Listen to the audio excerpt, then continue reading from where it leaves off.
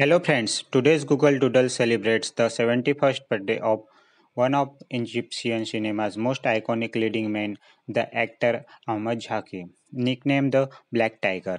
After his titular role in 1984 boxing film, Zaki was one of the first dark-skinned actors to play leading roles in Egyptian film and helped to change the face of the Arab film industry forever.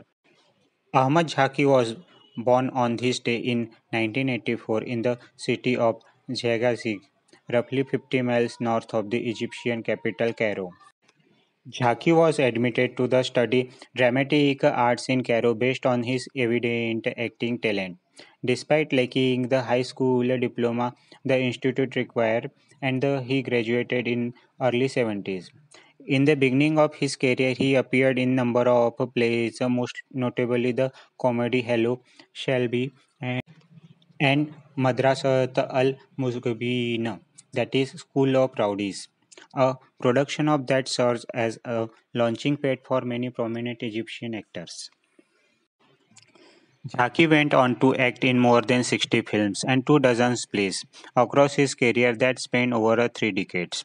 Today's doodle depicts the reference to the some of his contribution to Egyptian films, including the boxing gloves for Al-Nimr al-Aswad, that is the black tiger, a crab symbolizing Kaburia, that is the crab, and a camera for Adhak al-Sora Tetla Helva, that is smile the picture will come out fine.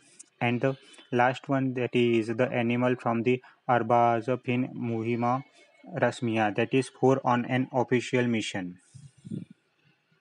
In honor of his transformative cinematic achievements, Zaki was honored with Egypt's prestigious Merit of Art Award. This doodle illustrated by Cairo-based guest artist Mohammad Mustafa.